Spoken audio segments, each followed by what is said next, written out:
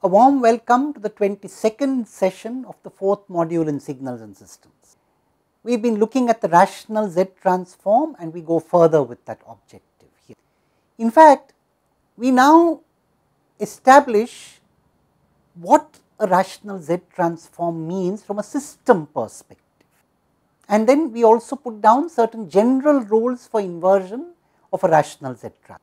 So, of course, when you talk about the systems context in the Z transform, we have a context very similar to the Laplace transform. Let us write it down clearly. So, you have this discrete system, discrete linear shift invariant system. It has an impulse response h of n, and we hope that this has a Z transform. Z transform should be an expression and a region of convergence. Now, if the input to this discrete system x of n also has a Z transform and so does the output y of n, then we know that y of z is x of z times h of z by the convolution property. And therefore, h of z, which is called the system function here, like the case of the Laplace transform, tells you what is a ratio. The system function, this ratio of the output Z transform to the input Z transform, importantly is independent, the ratio of the input Z transform for LSI systems. That is very important. Now, you see, what is the role of again the factors in the denominator and the factors in the numerator? We want to again give them names, and in fact we will choose to give them the same names. So, for a rational Z transform, denominator equal to 0 gives what are called the poles. So, you know the term poles, and similarly for the numerator equal to 0, we get the zeros. So, you know the word poles and zeros has the same connotation. You see, the pole comes because you can think of the magnitude of that Z transform as sitting like a tent on the Z plane, and where there is a pole, that tent is held up, it goes towards infinity. Where there is a 0, it is nailed down to the ground, and a tent stands by virtue of the poles that hold it up and the nails that hold it down. So, poles and zeros are very important in a Z transform. But there is actually one thing much simpler here, and that is that it is not so difficult to deal with the numerator being greater in degree than the denominator and so on. So, let us put down first a process for inversion of a Laplace transform of a Z transform in general. The general process. Now, here you know when you have a rational Z transform, you can either think of it as rational in Z or rational in Z inverse. Both of them are equivalent. So, for example, you could think of 1 by 1 minus half Z inverse also as by multiplying both numerator and denominator by Z, Z by Z minus half. So, it is rational in Z and also rational in Z inverse. They are equivalent. Now, what we can do is to take one of them with which we are more comfortable. So, let us take the rational in Z inverse interpretation. That means we will always write down the particular Z transform as a rational function in Z inverse.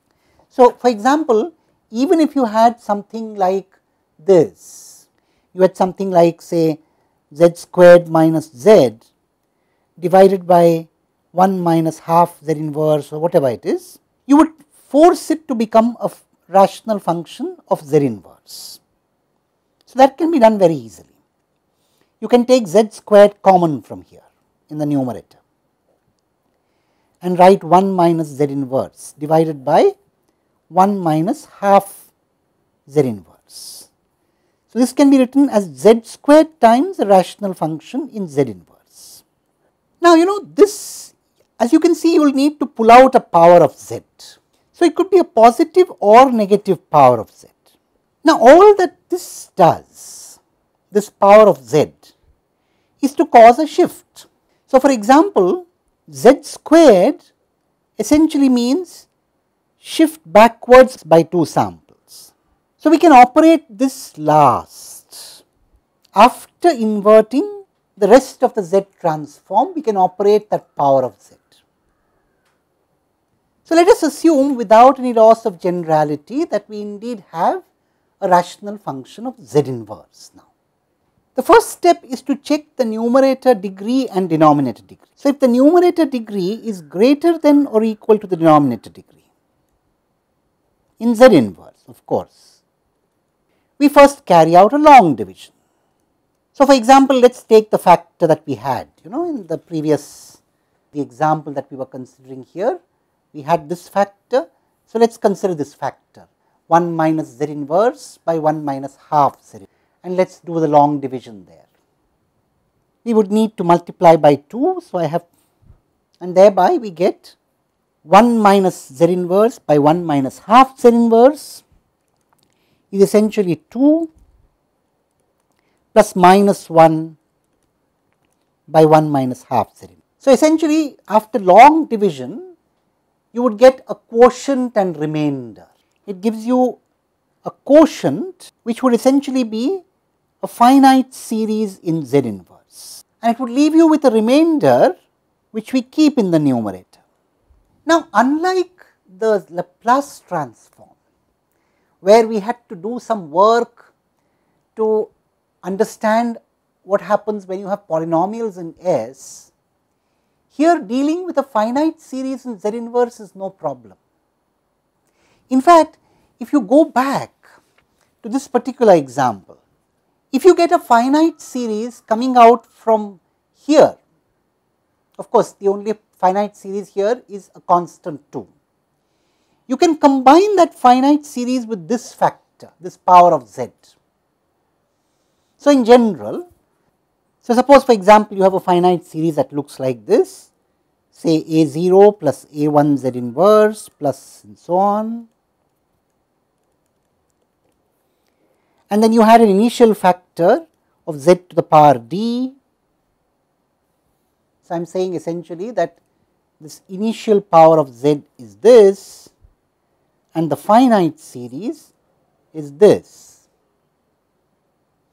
Then you can combine them.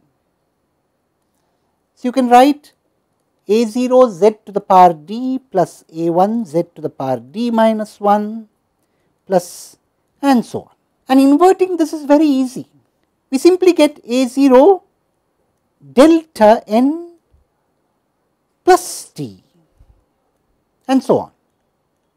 So, you get a train of impulses, discrete impulses, a finite length sequence. And if we invoke the linearity of the z transform, then one can easily see that you can treat that finite series separately, dispense with it, get that finite length sequence, and now deal with the remainder divided by the denominator separately.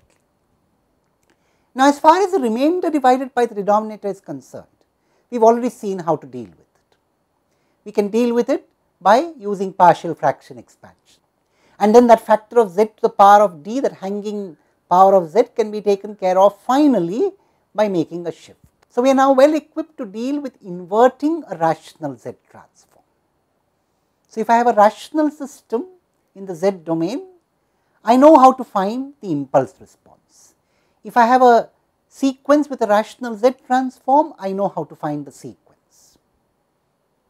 The only thing is, of course, I have to be able to factorize the denominator into its separate distinct poles, and each pole would give us one kind of term. What kind of term? Let us also make that clear. You see, every time you differentiate with respect to z, you are effectively creating a multiplication by n, of course, give or take some shift and so on.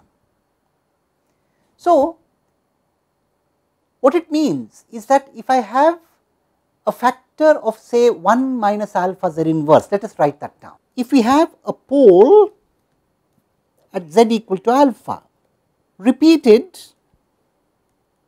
m fold, that means I have a factor, there are things in the numerator and there is a factor of 1 minus alpha z inverse to the power m in the denominator. Then what is the contribution of this pole in terms of the inverse Z transform?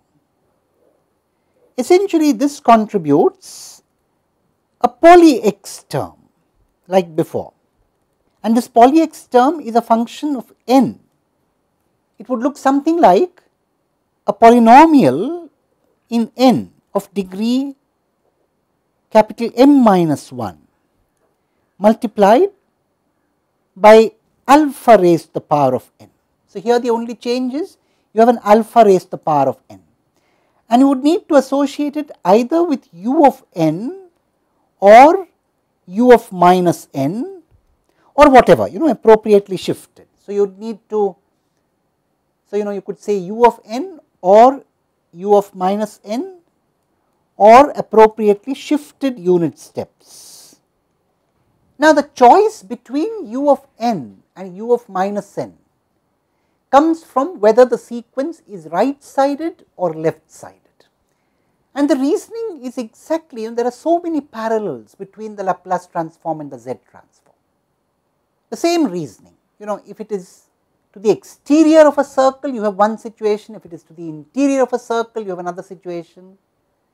And therefore, in the next session, we are going to see further about what happens to the properties of a rational system when we look at it from this point of view. We exploit this left sided or right sided sequence point of view. We shall see more in the next session. Thank you.